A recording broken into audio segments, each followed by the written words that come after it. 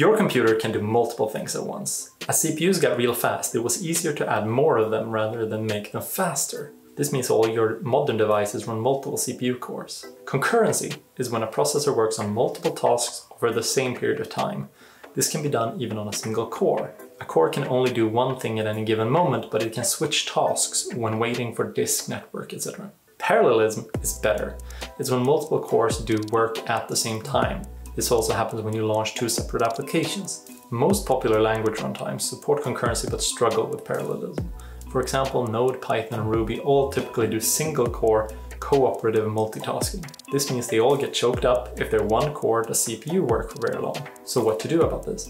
Most people run multiple instances of each runtime and hope for even distribution of the work. It's very inefficient.